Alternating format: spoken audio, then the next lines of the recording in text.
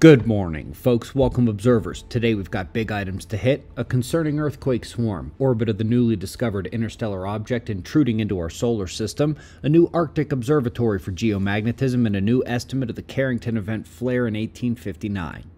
We're here, starting with the last 24 hours on our star, and things got more active in the last few hours.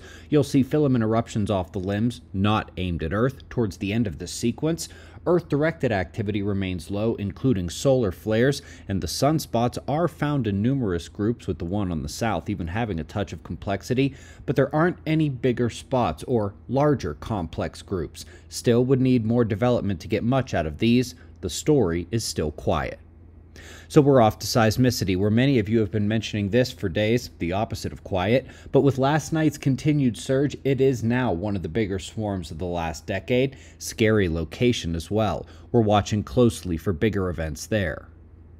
I'm sure by now, most of you have heard about the interstellar object. It's the third one ever discovered, and it is coming in on the equatorial plane. It never really comes close to crossing Earth's path. It is slightly higher than the plane as it passes Mars this fall. It doesn't quite get there in time anyway. For close approach, Earth is going to be on the opposite side of the sun with very little visibility, but as winter sets in, we will catch her leaving the solar system. Fun times, eh?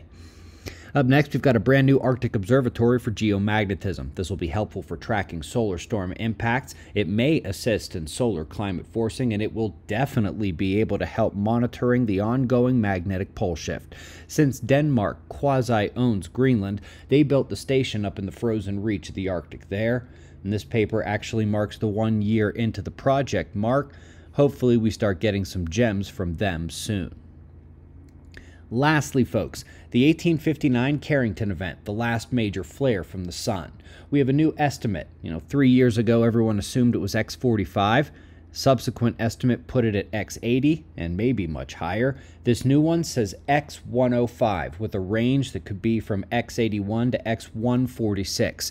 This higher estimate truly sets the 1859 event apart from major storms like in 1909, 1921, 2003, and 2024. But it also offers a bit of concern.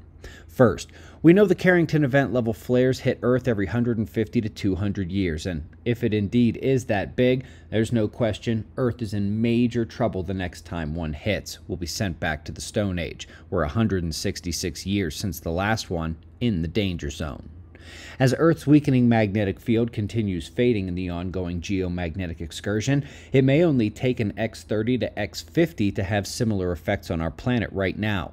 And remember, folks, the 2024 solar storm matched the auroral production of Carrington, but with an impact that was about 100 times weaker, and we can say that even more confidently now. There's no doubt that was only possible because our planetary magnetic shield is in collapse mode during this magnetic pole shift. Folks, it really would be great to see you out at Observer Ranch. The Pole Shift Conference Learning Days pretty much happen every month. Lots of other special events as well. In full honesty, observer visits are only about 45% of estimates so far. Ow, my feelings. Pick a time to come see us, review the details, and book your stay at observerranch.com. Don't forget the special events in October, the Colorado Prepper Expo October 10th, 11th, and 12th, and The Experience October 17th through the 19th. Special link to that event is below. It's the session that kind of molded me into me, and now I'm helping level it up another notch for you. There is no prepping like that of your mind and spirit. Check out the video and info page for The Experience below, and we greatly appreciate your support. We'll do this all again tomorrow. Right here, but right now at 6 a.m. in the new Valley of the Sun. Eyes open, no fear. Be safe, everyone.